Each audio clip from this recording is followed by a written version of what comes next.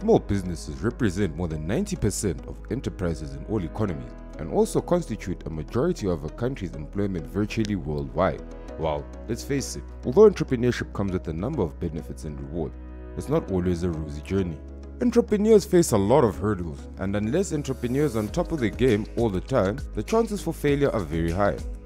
According to research that is being conducted by various institutions, statistics show that on average, about 50% of all startup businesses in South Africa fall within 24 months due to a number of reasons. There are various factors which lead to a failure of small businesses. These include lack of management skills, lack of experience and knowledge, shortage of capital, poor planning, unethical behavior, lack of support, poor financial management skills, weak communication skills, and lack of support. But failure is not a bad thing, as long as one learns from the mistakes that causes the failures.